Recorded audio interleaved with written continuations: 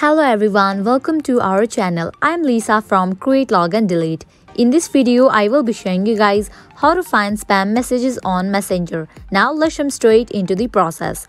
Open your Messenger app. Here we go. Make sure you have already logged into your Messenger account. Now at the top left corner, you can find this 3 horizontal lines. Tap on it. Over here, you will find different options. Go to the option of message request. Open it.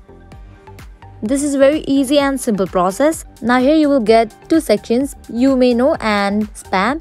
Just tap on the option of spam. Now here you will find spam messages. This is how you find spam message in Messenger. I hope now you guys are clear about it. At the end, if you find this video helpful, make sure to like, share and subscribe to our channel. Thank you.